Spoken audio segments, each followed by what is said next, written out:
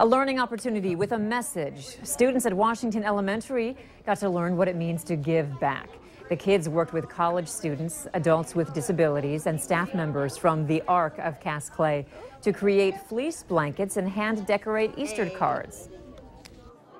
We've done everything from going to nursing homes. We have done many art activities like this. We have baked thousands and thousands of pounds of beans that have been sent or that are used in the FM area at the food pantries. Just many things, anything that we can do to get the kids out of the box and understand that they need to be stewards of our community. The blankets will be donated to local Ronald McDonald houses, and the cards will be given to diners at the Salvation Army's community food program.